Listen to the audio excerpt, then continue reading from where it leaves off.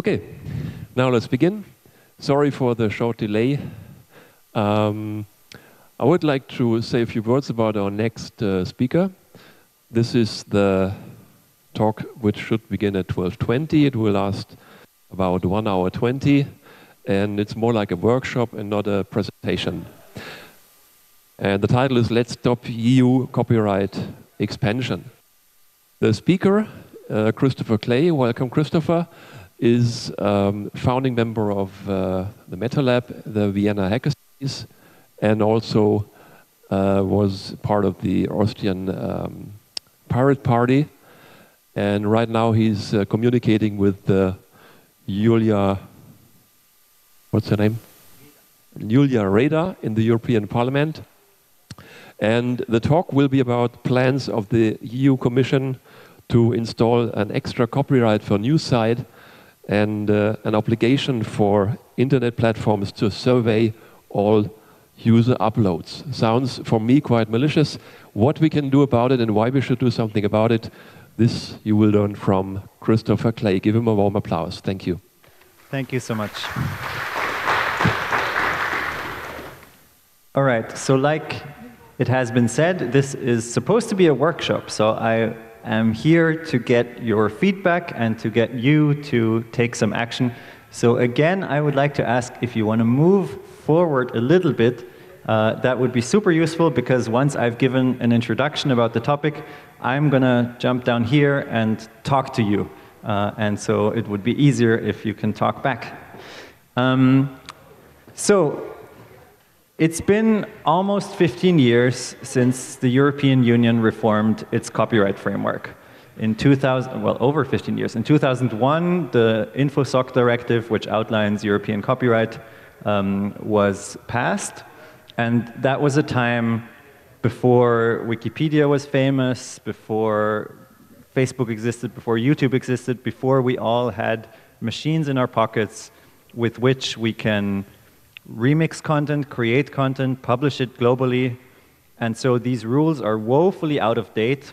They are mostly meant to target so many rules that used to target companies interacting with copyright now target everyone, because we all in our everyday life share things and create things.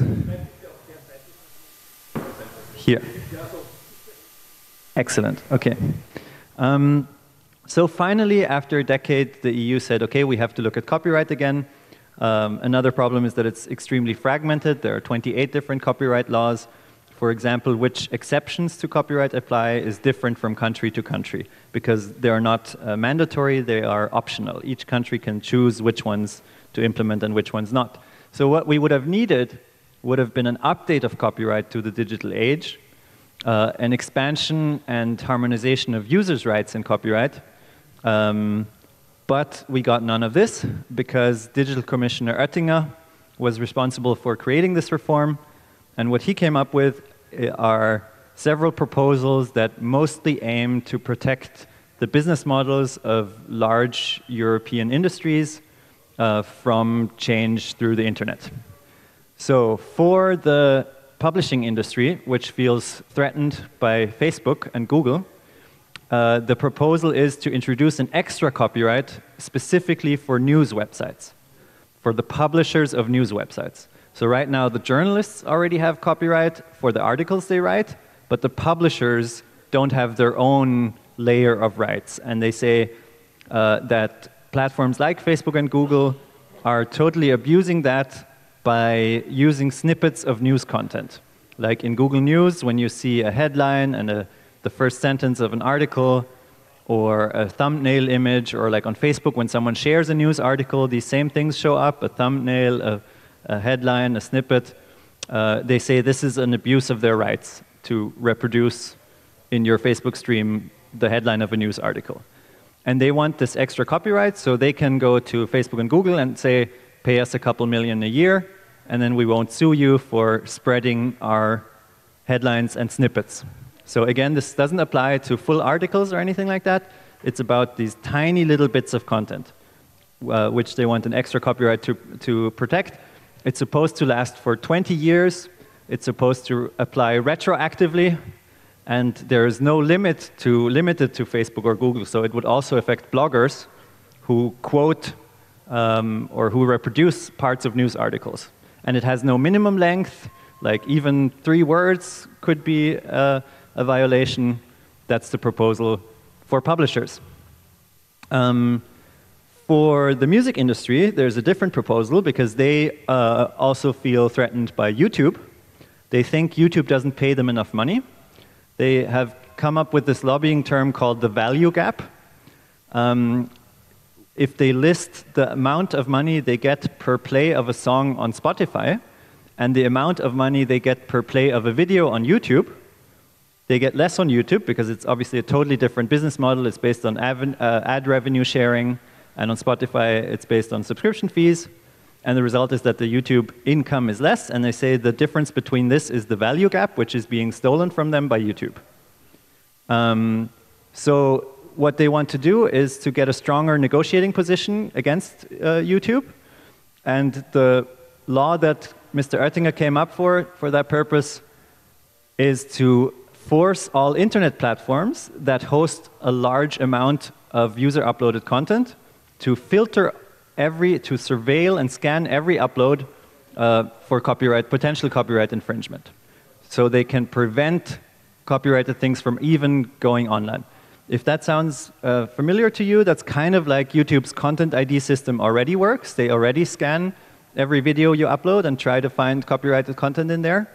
But at that point, YouTube is doing this voluntarily. So they want this law so that YouTube is in a worse position because now they would be forced by law to do the thing they already do. Of course, again, this would not just affect YouTube. This would affect any platform that hosts a large amount of user-uploaded content. For example, small blogging communities or even platforms like Wikipedia. There's no exception for like platforms that only host Creative Commons content or that are community-run or anything like that. As soon as you have a large amount of user-uploaded data, you will have to introduce filters.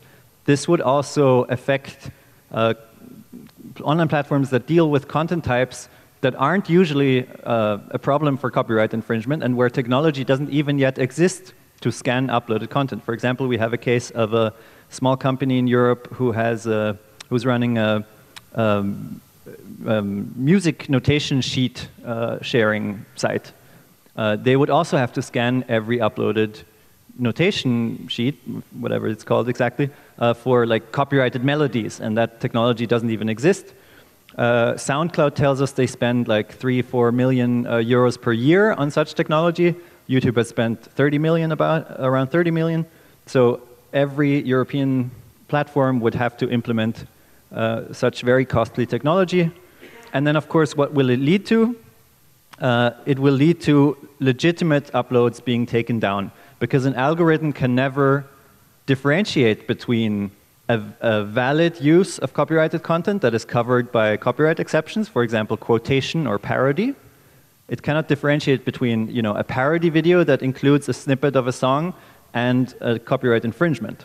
That is something an algorithm cannot make the decision on. So the platforms, of course, fearing being sued by the music industry, will just take everything down, and then you will have to fight to get your video back online if it was legitimate.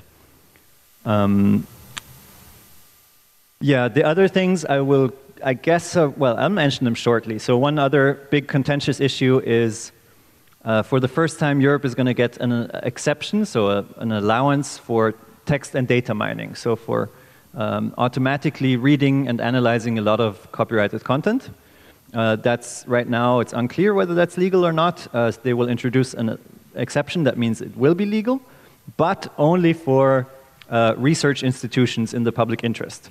So not for hackers and hobbyists and startups and academia and academia research institutions maybe, but not for journalists, not for anyone else who wants to data mine.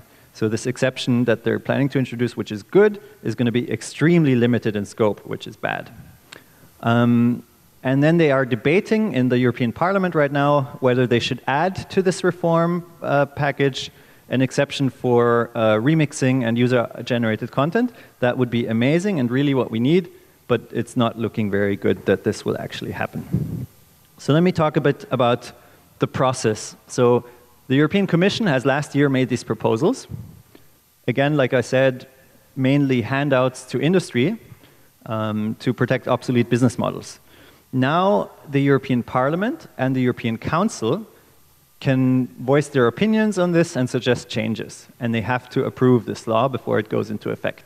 The European Parliament are the directly elected representatives of the people of Europe, and the European Council, that is the member state governments of Europe. So they both have to find an opinion.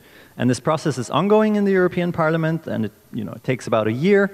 We're getting close to the end of it. Several different committees have already voted, and it's gone very badly. The committee that is responsible for science policy in the European Parliament has said, this idea of an extra copyright for news sites is great, and we should expand it to scientific articles. Scientific articles should also, you shouldn't be able to quote, the scientific publishers should have this extra copyright, so that not just the author of the article, but the publisher of the journal can also prevent you from quoting from that scientific article. That's what the scientific, the industry and research committee of the European Parliament has said in its vote. The culture committee similarly said, good ideas. The internal market and consumer protection committee was a little bit better, but also they couldn't find a majority on the topic of an extra copyright for news sites. So they have no opinion on this. They couldn't decide whether to reject it or whether to call for expanding it. Nothing got a majority, so they have no opinion, so they support what's already on the table. This is pretty tragic. We were expecting this to go differently. The main committee is the Legal Affairs Committee. That's the most important one. That's still missing. They will vote in October, this October, probably. It might be moved back, but probably October. And they're, we can't expect it to solve these problems, like Article 11, the extra copyright for news sites, and Article 13, these censorship machines, online upload filters, they need to be removed. They will harm the European internet. They will harm freedom of expression. They will harm internet startups in Europe. And they won't even work. They won't even create the purpose they were intended for, like giving money to these industries, because of course Google and Facebook, the big platforms, are going to find ways around it. They're going to change the way they display news when you share it and so on. They're just not going to pay up. So it's going to be a lose-lose situation, and we need to remove them. There is no majority for that in the European Parliament, in this committee that's going to vote in October. There might be an opportunity to make these proposals weaker, but that's not good enough. We need to actually remove them. So to give you an idea, this Legal Affairs Committee, that's about 40 members of the European Parliament from all these different groups. The majority is right of center. So there's the progressive groups are Social Democrats, part of them at least, the Greens, the left. They are short of a majority. For a majority, you need either some conservatives or you need the Eurosceptics and the Nazis. That's the situation in the Parliament. So who's fighting here? So on the side of a progressive copyright are several organizations that deal with digital rights, like EDRI, European Digital Rights, or C4C, that's a big alliance that includes Creative Commons, for example. It's copyright for creativity. There are NGOs that fight for open access that are on our side. There's Mozilla, EFF. Libraries and archives are also on our side. They want to, they don't want to make copyright more complicated like these proposals would do. And also the scientific community, the independent scientific community. So there's overwhelming consensus that these proposals would be harmful. I will just quote from some independent academic feedback. So there's independent scientific consensus that this extra copyright for news sites cannot be allowed to stand, said an open letter from Europe's leading research centers for intellectual property law. An open letter by 37 IP professors said it's unnecessary, undesirable, would introduce an unacceptable level of uncertainty, and would be unlikely to achieve anything. It's an interference with freedom of speech. It may set back the function of the press as a public watchdog. It's contrary to the objective of creating a single European digital market, detrimental for authors' interest, negative impact on small publishers, risks having repercussions for the acceptability and legitimacy of the copyright system as a whole. It will not foster quality journalism. It adversely affects authors. It directly affects the communication of the European population. It will not create additional revenues. It will privilege large providers such as Google. Small European entities will be prevented from entering the market. The final result may be further market concentration, less information diversity. I have never in my life and in my work at the European Parliament heard independent academics this clearly and unanimously rejecting a legal proposal. They usually don't speak in such language. It's usually very complex, hedging their bets, but there is just overwhelming majority. This is not a pirate party position. There is overwhelming opinion and consensus that these would be horrible proposals for the internet in Europe, but nobody cares in the European Parliament. Policymakers do not care. If they've even read this, they read it and shrug it off, because on the other hand are the industry lobbies who say they need this. Journalism is going to die if they don't get this right. Musicians are going to die. We're all going to die. The kids of creators will not have food on their table. We need this, we need this. And that is so much louder than all the academics combined. It's just the same with the censorship machines proposal. Yeah, it's been found by studies to be incompatible with existing EU law, which prohibits countries from introducing general monitoring on internet platforms. It's incompatible with the Charter of Fundamental Rights. It's ambiguously worded and inconsistent. Yeah, privatized censorship, says EDRI, very negative impacts on the internet, violates fundamental rights, and so on. So there's really no debate whether these proposals are good or bad, except in the committee that will vote on whether to impose them on us for the next decade or so in Europe. There are some campaigns trying to fight against them. Oh, this is in German, no? Okay. Mozilla has launched a campaign called Change Copyright, which is pretty cool. They promoted it on Firefox fairly strongly, but they're also not really getting through in the parliament. They're doing like tweet your MEP campaigns, but it's not really having an impact that we've noticed so far. More specifically, there's the Save the Link campaign. It's a Canadian NGO who are fighting against this extra copyright for news sites. They also are doing like open letters, write your MEP campaigns, information pages. The link is under attack. So they're fighting here against this one proposal. There's SaveTheMeme.net. That's an attempt by, I think, Bits of Freedom. That's a Dutch NGO. To fight against this upload filtering proposal by framing it as like, your memes are in danger.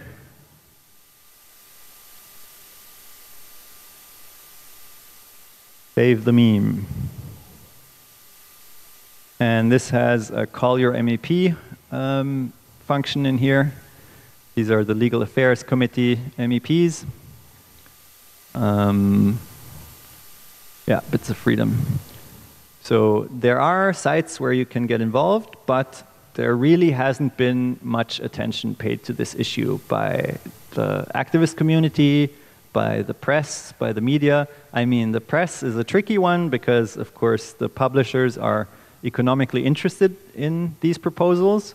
And so Commissioner Oettinger even specifically said at one event, like a big German press meetup, he told the publishers to talk to their journalists to convince them not to write bad articles on these proposals.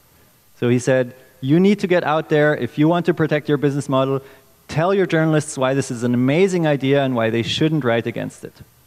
Luckily, Mr. Oettinger is no longer Digital Commissioner of Europe, but of course his proposals are already on the table, and his successor, a Bulgarian, is continuing. I mean, they can't change direction this quickly. In the parliament, another anecdote maybe that frustrates me to no end right now is the person who was responsible for shepherding this legal proposal through the European Parliament was a Maltese MEP called Therese Comodini. I don't have it on here. Who actually listened to all the stakeholders. She met with over 100 organizations and so on, and she came to very sensible proposals, despite being a conservative MEP. She really listened, and she said, okay, we need to make these proposals less harmful. And she proposed doing that, but then suddenly there were elections in Malta, and she decided she would like to become Justice Minister of the next Maltese government, so she decided to run for local parliament. Her party didn't end up winning, so they're not in government, and she can't be Justice Minister, but she had won the seat in the local parliament. But she looked at, she compared her work in the European Parliament, shaping copyright for all of Europe, that she's been spending a year on, and being in the opposition of the Parliament of Malta. I'm sure it's a great country, but tiny. And she decided to stay in the European Parliament, and we were very relieved. Okay, she would continue her work there. Then there was a big media shitstorm in Malta, apparently. They said, oh, she's just after the higher salary that you get in the European Parliament. And then there were a lot of evil comments on her Facebook page. And so she had a change of heart and decided to go with what the voters of Malta want and leave the European Parliament and drop all her work that had taken her so much time to prepare and that she had come to sensible conclusions on. And it was taken over by a German conservative, Axel Voss from CDU. And the first thing he said was, oh, this controversial report that she has written, we have to drop this. And he whipped the entire Conservative Party in Europe in line to support all these proposals without changes. So the work of a year was lost because of the Maltese local elections. So we're in a bad position. The Conservatives are strictly pro these proposals. The Social Democrats are mostly on the right side, a bit split. Social Democrats from France and Belgium are very pro-copyright, and they're also pro these proposals. The Greens are against it. The left is in theory against it, but doesn't really care enough to show up to the votes.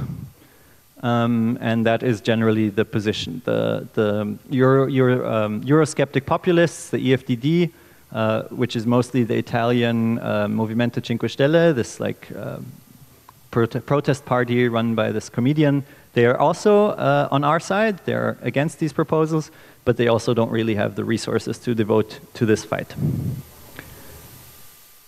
So that's where we're at. We have until October to convince a majority of these 40 MEPs in the Justice Committee to vote against these harmful proposals.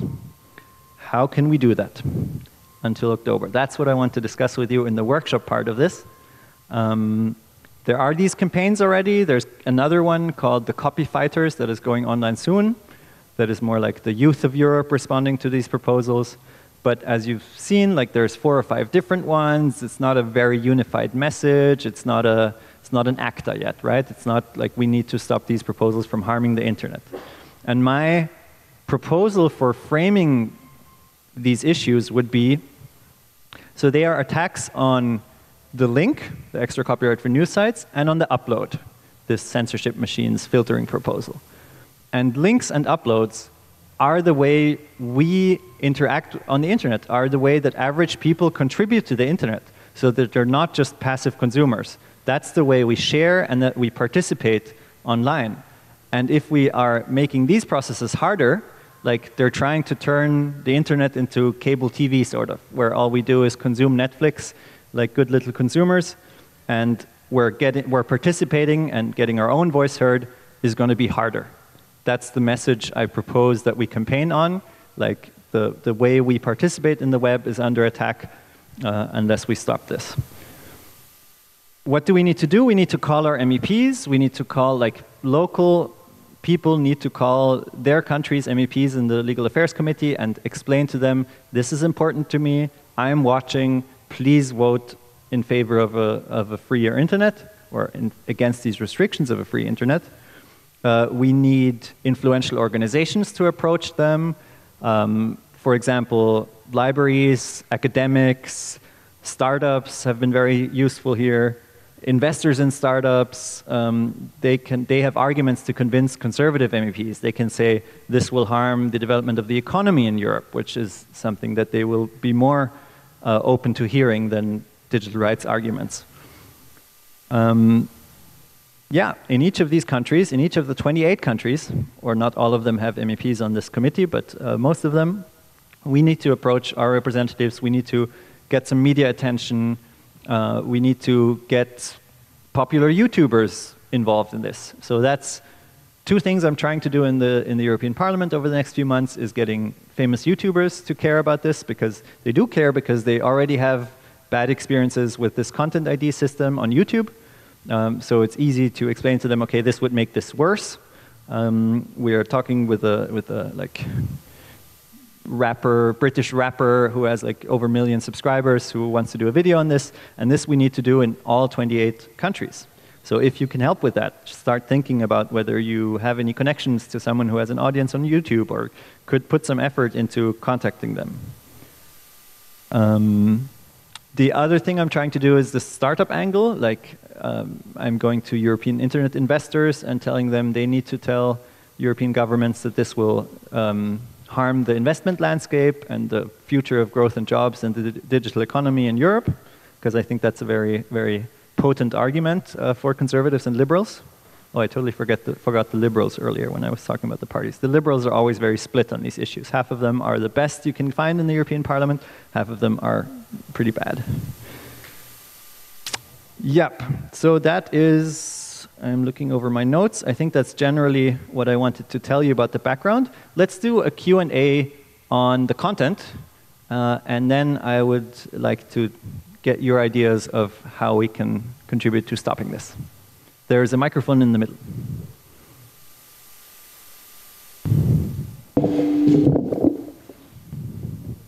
Quick question. Sure. This equates to changing degree programs throughout the world, because every type of academic research we do is based off of linking with other people's documentation, links, and information. If we take this one step further, how could that even be constitutionally valid? Because that would mean that this law would change every single degree program throughout Europe and probably throughout the world that does academic research. Okay, so what the proposal says is, let's see if I have the original text here. And just before you go on, I know you say there's some loophole for academic institutions. That's not good enough. Yeah.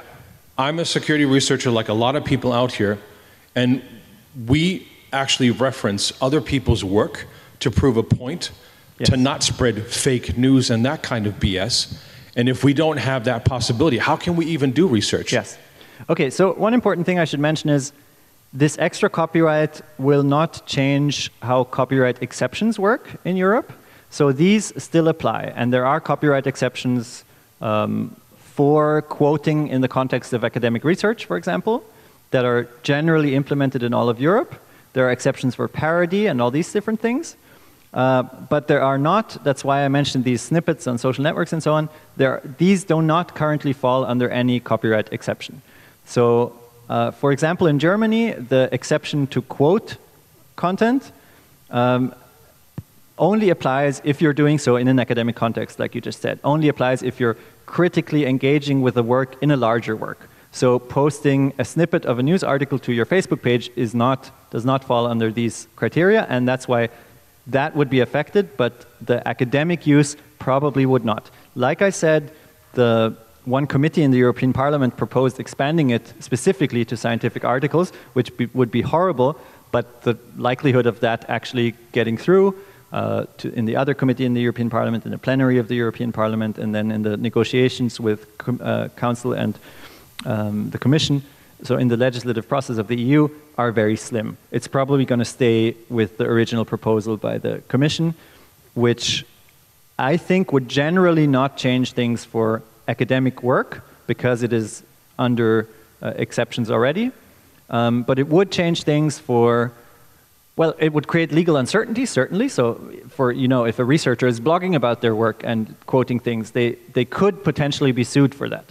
It's again then like courts would need to decide whether this applies to the situation or not. We could expect long legal battles. You're absolutely right. There are constitutional challenges that could be made to all of this. Like I said, it's incompatible with existing Charter of Fundamental Rights and so on. These battles will happen. But we also know that they will take like 5 years, a time frame in which this law will be enacted, and it will be unclear what it applies to, and we will have to wait for court cases to provide more guidance on what it actually, like, for example, the censorship machine's proposal contains the words large amounts of uploaded content. What is a large amount? A court will have to decide based on cases.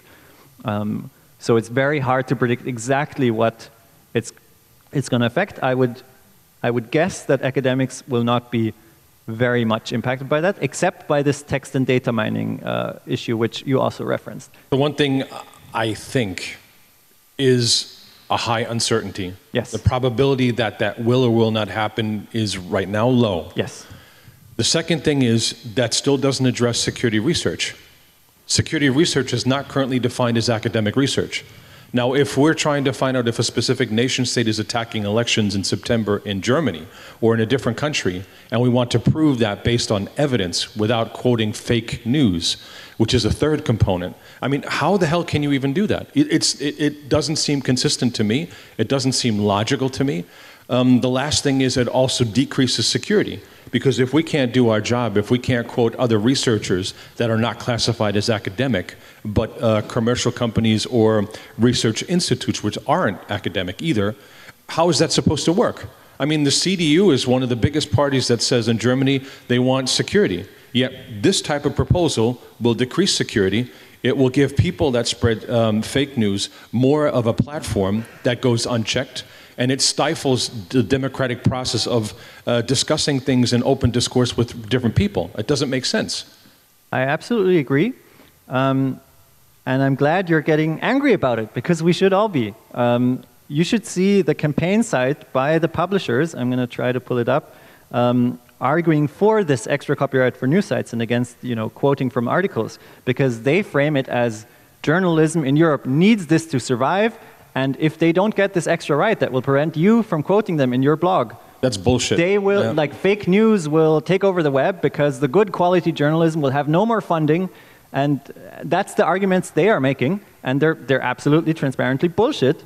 And it's incredible how they can exaggerate their argument that much, but they are getting through more than our sensible counter arguments right now. And that's what we are here to hopefully start changing.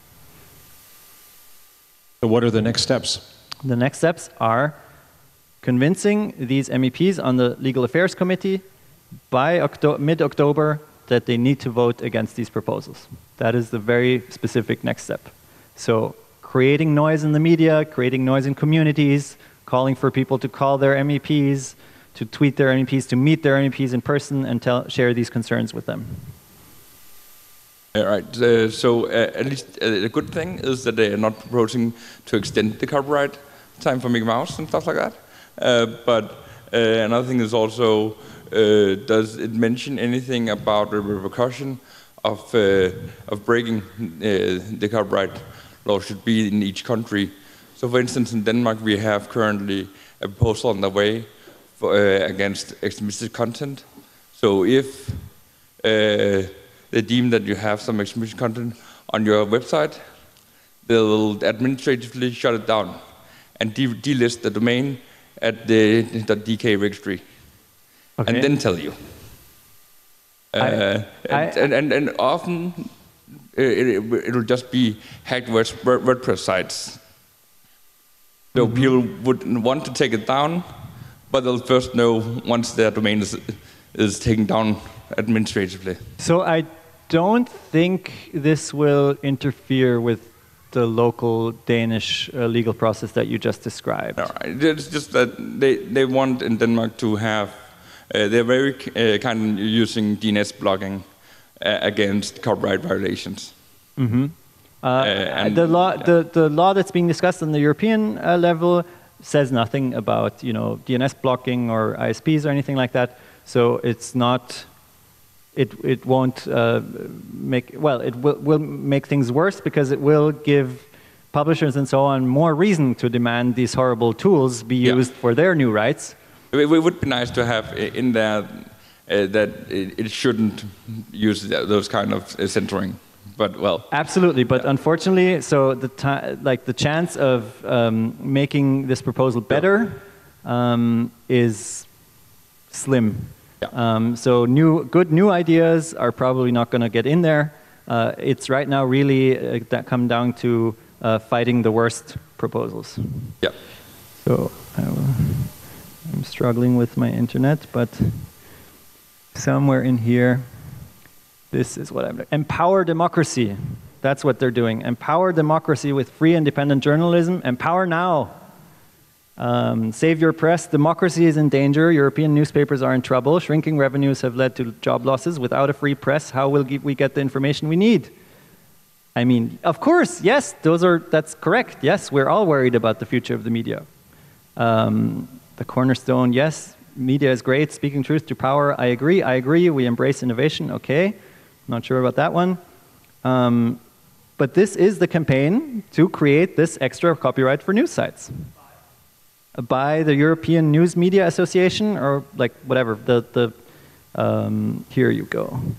Publishers Council, Newspaper Publishers Associations, Magazine Media Associations, and News Media Europe.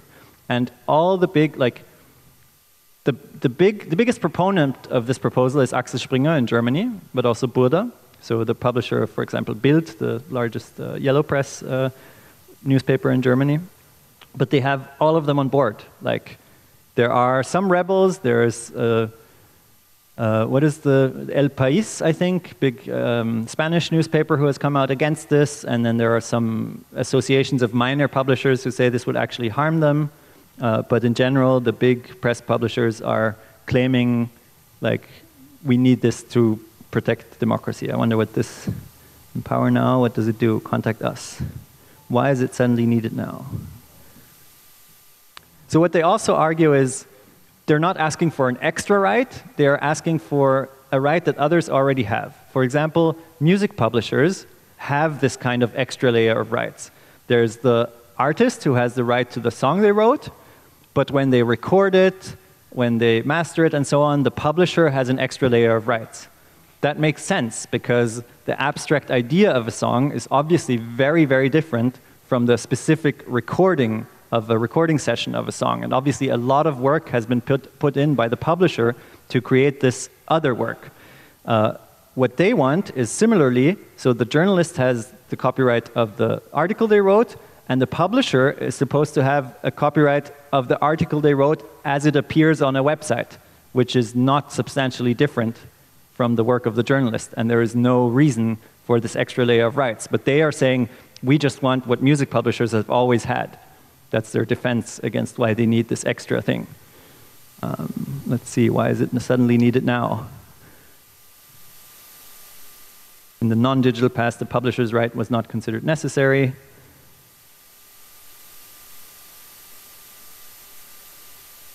Yeah.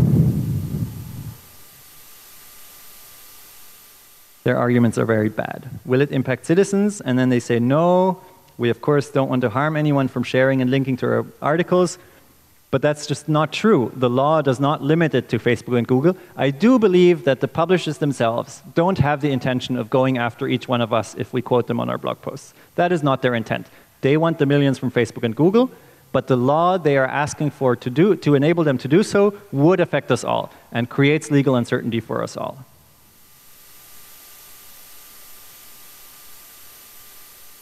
For this campaign, I just had it open. It's Save Your Press and hashtag Publishers Right. Hashtag Save Your Press. The accounts are, for example, Magazine Media or at News Media Europe, but hashtag Save Your Press. Just search for that and you will find their propaganda. Someone else had a question but sat down again, sorry. Firstly, I think you condensed the argument down very well, and you picked out 4 key points that you were criticising. The second part is the law already exists to sue people for copyright infringement. So what this law seems to be doing is giving, let's say, a pop artist the right to say, my music was used on YouTube and now I need to sue, get some money for that. And it also stops news aggregation, like on Google. And the BBC also do news aggregation. They have a photocopy of all the front pages of every newspaper in the morning, and you can actually read the whole front page because the resolution's that good. Again, the law's already there to protect the newspapers. So what they have to do is sue the person who's published their stuff. And then, let's say I uploaded something, I've a copyright infringed, I've infringed somebody's copyright. Then it's up to the person who got, that company who got sued, to then go and sue me. I uploaded it, let's say onto YouTube. So you have to sue YouTube and then sue the person who uploaded it. And that's the correct way to do it. And the only reason they don't allow that is because you need the address of the person who uploaded it.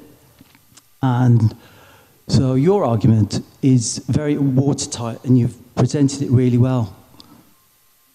And that's it. Thank you, thank you. I'll say some things on, yes, so it already exists. So if someone's, reposting a whole article from a newspaper on a blog post or something like that, of course, the publisher can already sue them. They need to have, their documents in order that they have transferred the copyright from the author of the original piece to them, and then they can go to court.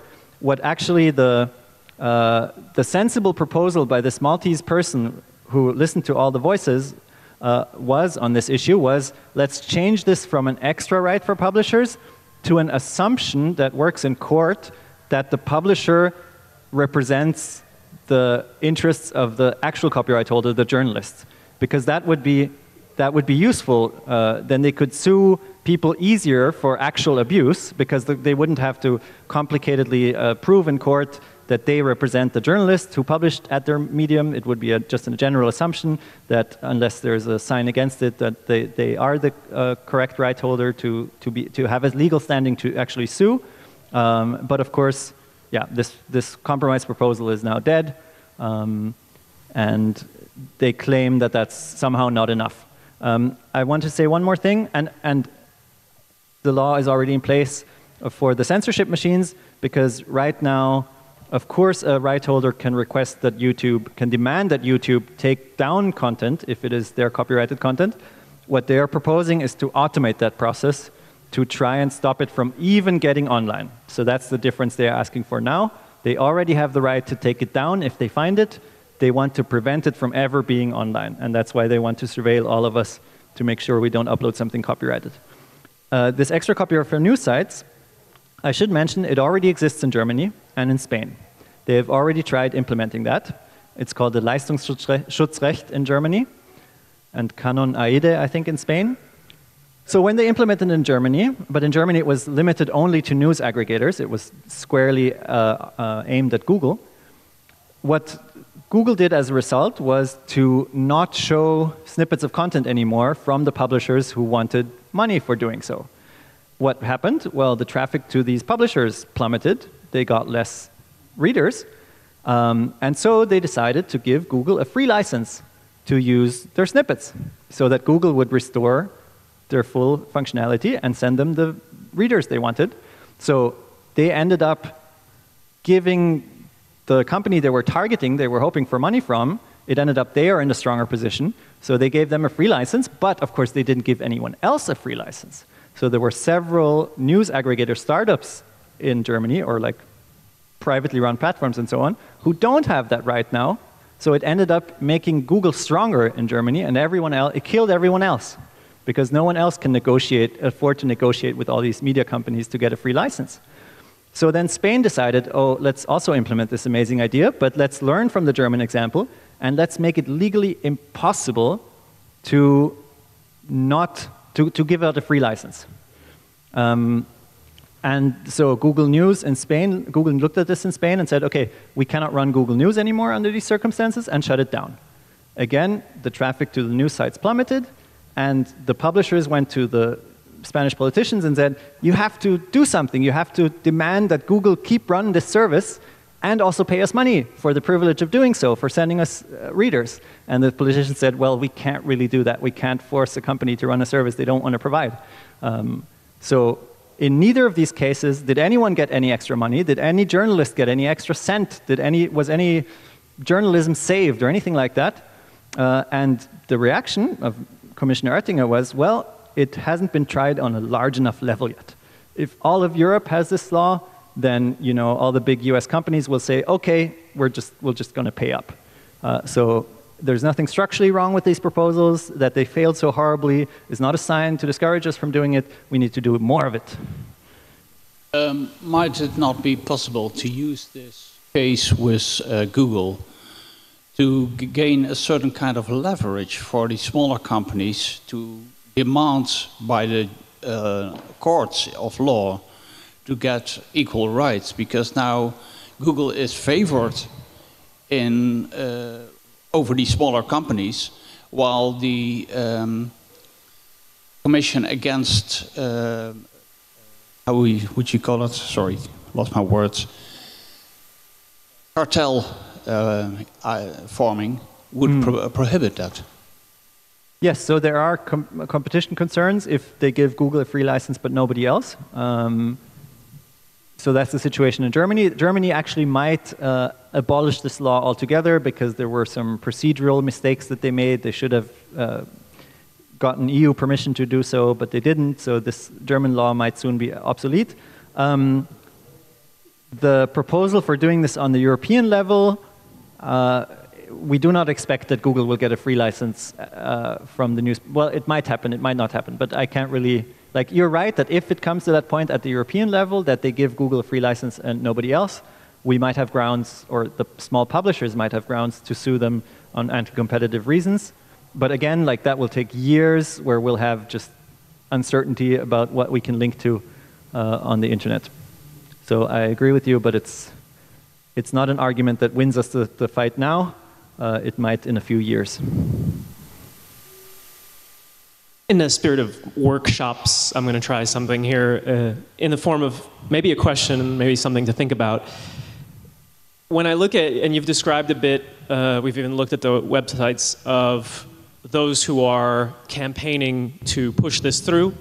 And you've discussed a bit, which I think is extremely important, the the individuals within the European Parliament who, whatever party they're from, that they actually listen, and those that don't. But it makes me wonder, as far as you understand, how is this movement, if I can call it a movement, between the Mozillas or the Bits of Freedoms or those on the side of not going in this direction, right, an alternative direction, how are they seen by those who seem to, well, never vote with them? Because I'm kind of curious about that image, and why is it we can't get some of them to listen? I understand that a large section will never listen, but you mentioned the sort of in-betweens, they don't show up, but they might be on our side, or they're sometimes on our side, we're not sure. I'm wondering how to reach them and how they see the movement right now. That's an excellent question. I'm not sure what this microphone is picking up, but, oh, it's a different tent, I guess. Okay. I wish I had a good answer to that. So I think in general, I mean, the general impression by politicians, by older politicians in the European Parliament and everywhere is copyright is good, it protects our creators. US companies are bad generally, like big US internet giants are bad. We don't have any of them in Europe, so they're like this foreign threat. And they are, I mean, of course, there's a lot to criticize about Facebook and Google. And so they have a very, like, even we are actively avoiding appearing to be in any way, close or interested in the business of, Google and Facebook and all these giants, because we're always accused of just being in their pocket. Like, the whole internet freedom community, like internet digital rights community, is obviously like just in Google's and Facebook's pocket, and they just want to enrich them at the expense of our poor European cultural industries and the individual artists and creators. There is a tiny bit of truth to the fact that many of these organizations receive some funding from Google. Google is one of the few companies that actually invests money in keeping the internet open, even though they do contradictory things partly on their business policies. But it's not an influence that, it's not the reason why these organizations fight for these things. But it is true that many of these organizations, if you trace their funding back, Google is somehow involved in a tiny bit in many of them.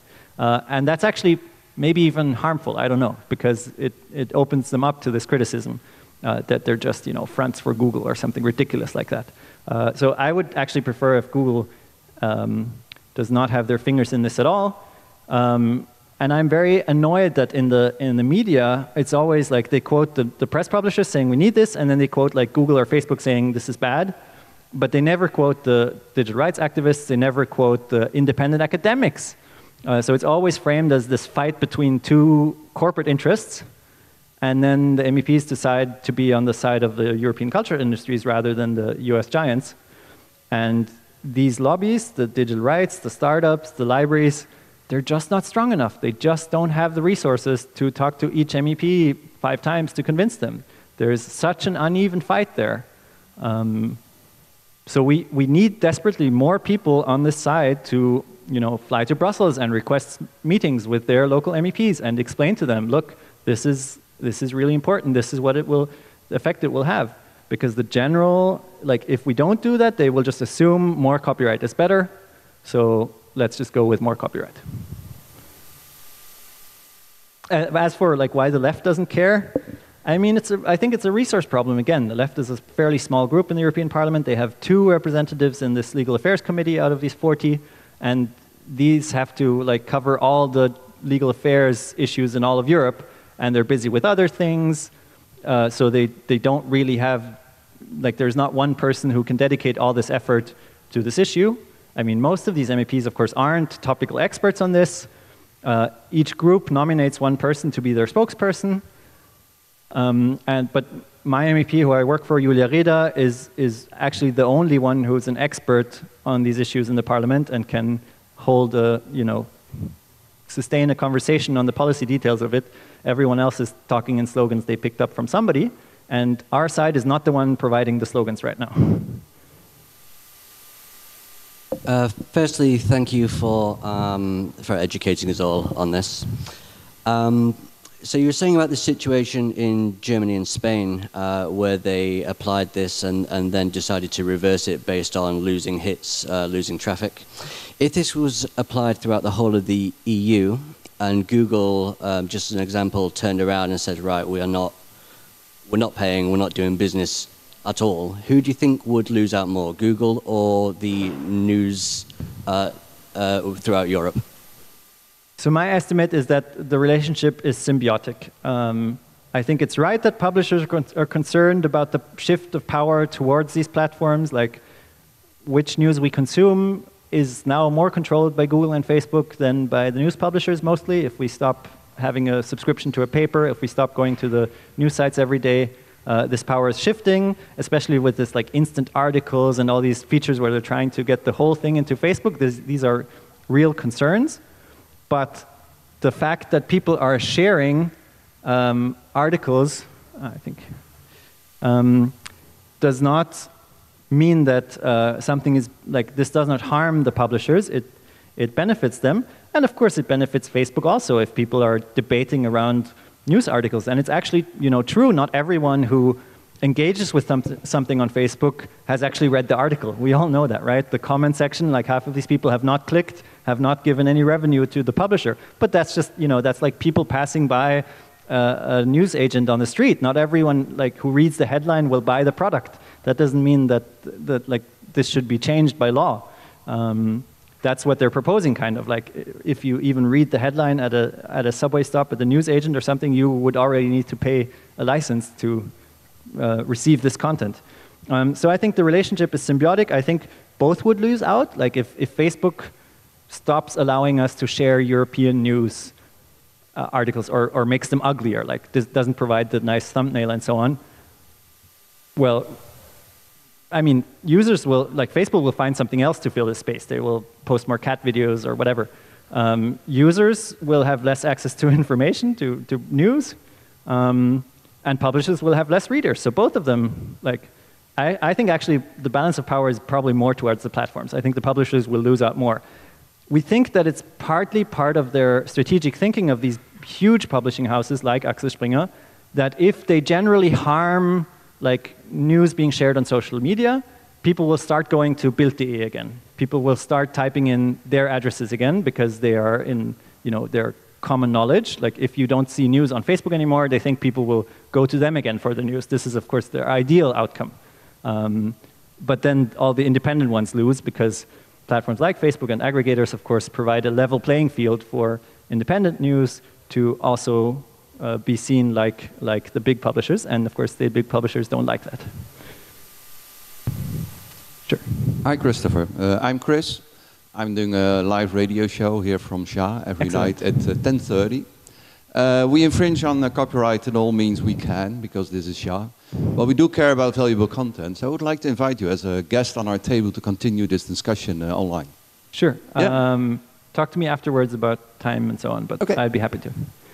Okay, but again, I don't know how much time we have left. I think a little.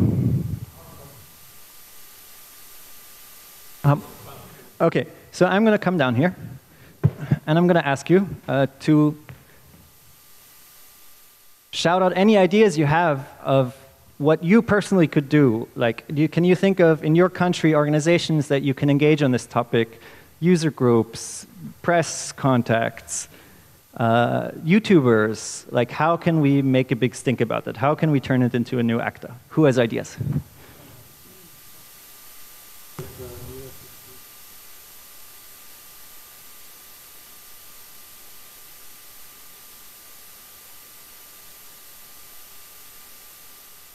So digital rights organization? Yes, Free Software Association, that's a good example of, yeah. Okay.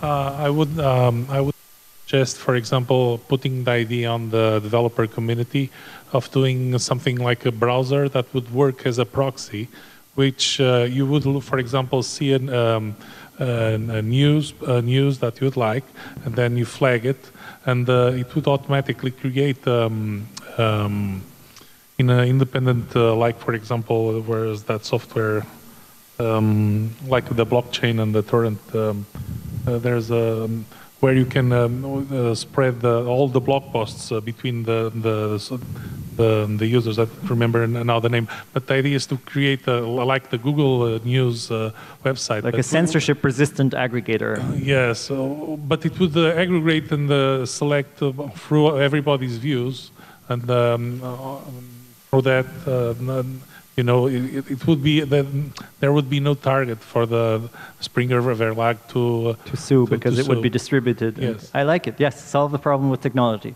That's good. I think we should wait for that until we have lost the fight on the legislative side. I think it's more important to try to prevent the rules, but of course we will find as a community workarounds if they are implemented. Yes. I'm last point. One thing that I find extremely insulting by the Parliament, the European Parliament, I've been trying and calling and writing, is that they take a different view between citizens and institutions. They value, you feel that they value more institutional interests than the citizen, which is the key constitutional creator of the whole society. Yes. And that is one conservative European feature that insults me much. For example, when museums now they have special copyrights for the works that they have in their collections, and they should be on the public domain. Yes. For all. That's insulting. And this idea of having, for example, academia as an institution separate from the scientific research that an individual can do.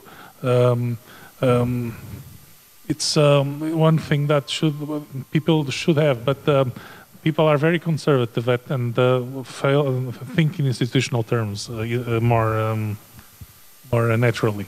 I absolutely agree. Yeah, thanks for that input. I mean, like, if a representative of the music industry goes to an MEP and requests a meeting, they will first say, I represent 300,000 artists all across Europe. I represent the cultural industry of Europe. And then give their arguments that are mostly in favor of the industry and not actually these individual artists. But they have this claim to represent everyone. And if individual citizens come, then, well, they can't claim to speak for everyone in the same way.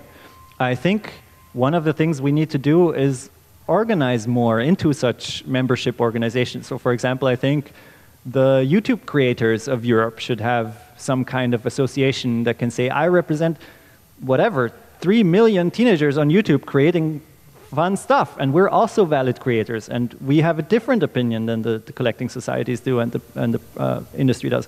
But of course, that's just not happening. They're not organizing so far. They're not aware of this. But if someone has ideas on how to stimulate that, that would be immensely important, that we have organizations. They're not going to have the same resources, but that they can at least claim, okay, we represent someone who is not being heard in that process right now. Oh, sorry, did you want to go afterwards? Well, in the next time in Germany, we have elections. Yes. And the pre-election times are the only time the meetings of all parties, whatever, because, well, they have a little bit an ear, but mostly in the press there are articles about these meetings.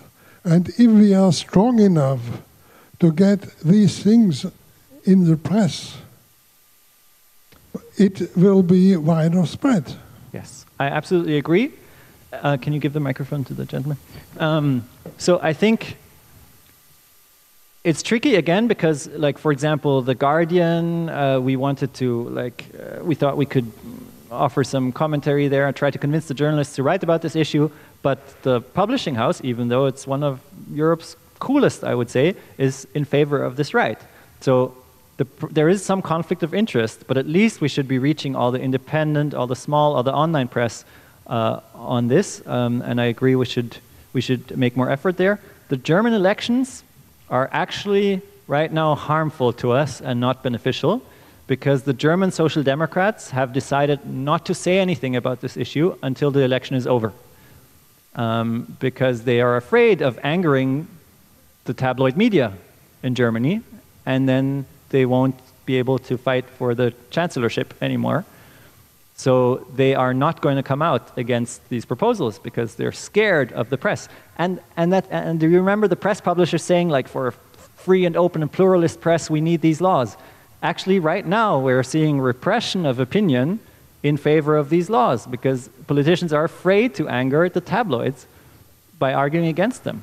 So the German elections are actually a bad thing for us right now. I hope they will be over, and then the Social Democrats will be free to oppose these plans, because the German Social Democrats are fairly influential. There are a lot of them. The local press. Yes, the small ones. Yes, we need them all.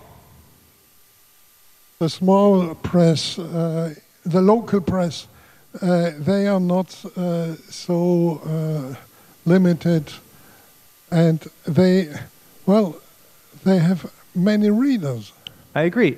Much more than the big press. Help us and speak to your local regional press and ask if you can write a letter or a guest article, or talk to their journalists, tech journalists maybe, or something about that. It's a good proposal. We should all do it. You mentioned before about musicians.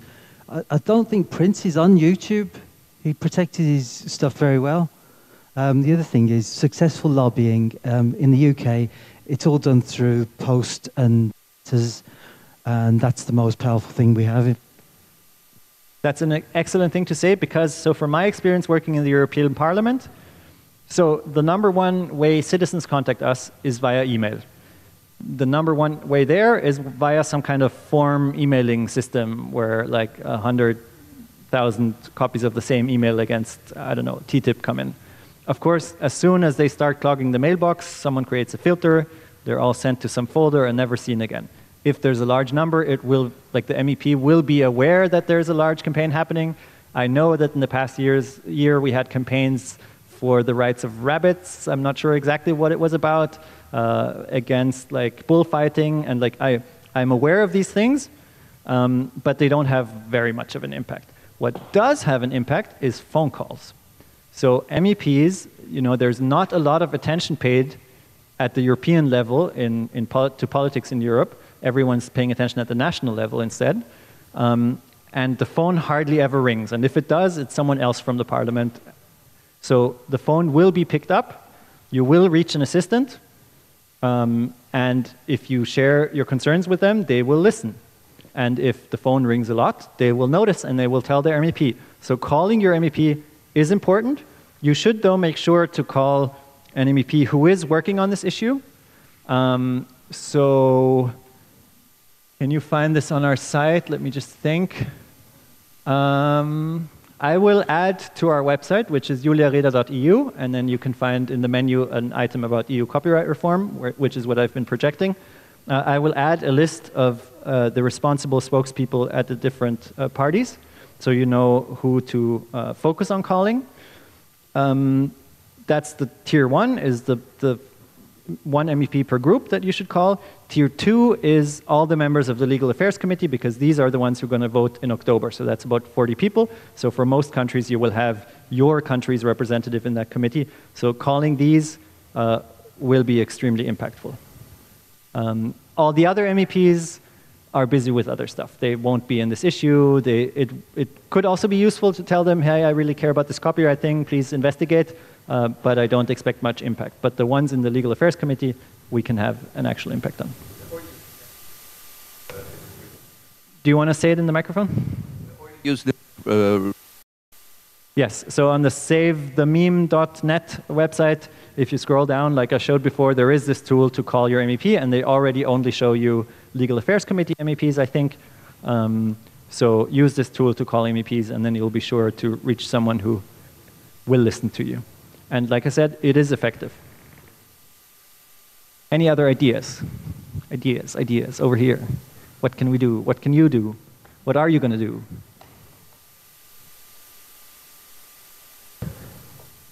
You need a mailing list, and you need to write down people's names, and you have to kick their asses to get them to do stuff. Absolutely. So well, I could pass a paper around. Well, I don't have paper, actually. So what I'm going to do is I'm going to ask you to take out your smartphone, which you have with you, I know. Don't make excuses. Where is it actually, though?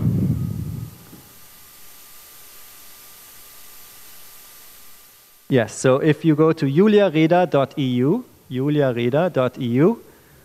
on the contact page, there's a form to sign up for her newsletter. And there's a comment form where you can type like copyright or something like that. If you sign up here, I will do my best to keep you informed. But yeah, I'm really hoping that you understand the urgency of this matter. It is a winnable fight, I think. It's not all lost. The majority is not like 3/4 against us. It's more like 60 against us to 40% in our favor. It won't win itself, but if we all put some energy into this and raise our voices, then it is winnable. So sign up to the newsletter, or just tell your local hackerspace, hold a session about this topic. There's information on our website. I'm happy to provide anything else. I'm happy to do a talk via Skype or whatever, via a free alternative to Skype, even better, or whatever is convenient to you. So let me know. Any other ideas? I don't like this microphone. This is more long-term, which is not going to fix this issue, so you can walk out if you want. But there's something interesting, I think. I live in this country, And over the years, you meet people, right? At this event, you meet people, but out in life, you meet people. And I've met a lot of people in my age group who are within some of these companies that we're talking about, be it the scientific publishers, since a couple are based, well, one is based here, right? Maybe some of you know in Germany, people who work for Springer. What I find interesting is there's a younger generation there. Well, not that young, middle-aged. They don't have power necessarily. They're still maybe. And I hate this microphone. These individuals can be reasoned with, are open, are as we are, perhaps. And I think that in the long run, the more we engage with them, they work for the side that right now is definitely not with us, if I say us. But in the future could be if that engagement happens now. Again, it's not going to solve the immediate threat, but it is going to be a more long-term game changer. There are real humans working for these companies. The problem is that it's too difficult to engage them and get them to listen, and many of them won't listen, aren't listening to power yet. Yes. I don't know. So we need I'm a little to lofty there. No, I agree. We need to reach the young generation at these companies. And I'm sure in general, okay, I will send people to the mic in the middle in the future. I'm sure in general, like the younger people in these corporations agree with us, and they don't think that their business model can be solved by inventing new taxes on US corporations on the web. But yeah, like you said, they don't currently have the power. I wanted to mention one more idea. So against, in the SOPA-PIPA fights, these fights in the US against these bills that were similar, kind of like ACTA in Europe, they did these online campaigns where big websites had these blackouts. It would be cool to do some kind of like little JavaScript campaign that any site that wants to can implement on their page that will, I don't know, each time you click a link, have a little annoying pop-up or something saying like the freedom of links is in danger, like something like that. A campaign that websites can implement, and if we manage to raise the concern and level of noise to a level where big sites are also getting concerned, then they could easily just implement that campaign piece of JavaScript and spread the word like that. I think that would be useful. If any JavaScript coder here feels up to creating something like a link blackout day campaign or something like that, that might have an impact. I know I won't have time to code it, unfortunately. Really, like the good side of this fight doesn't have enough resources. All right. I will give you one more chance to contribute your world-changing idea to stop copyright expansion in Europe. This is it. We all want to hear it. Okay. Well, think about it. Maybe you can come up with something. I'm happy to.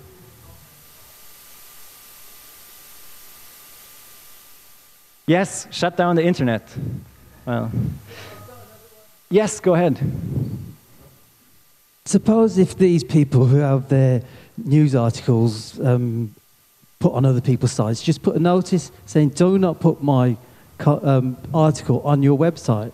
And then perhaps if they put a tag around it, which said, this part you can put on your website if they want to. If they want their story aggregated, they can just put a tag around it saying, please aggregate this bit and pay me every time. So you can suck my data, but pay me at the same time. Does that fix their problem? Are you saying like create a Flatter or no? Wait, just a voluntary code to suggest a voluntary thing instead of this law.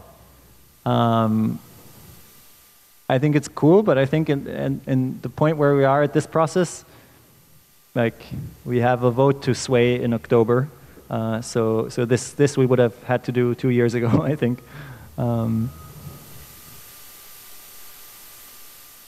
All right, then thank you very much. My name is Christopher Clay. I'm C3O on Twitter, letter C, number 3, letter O.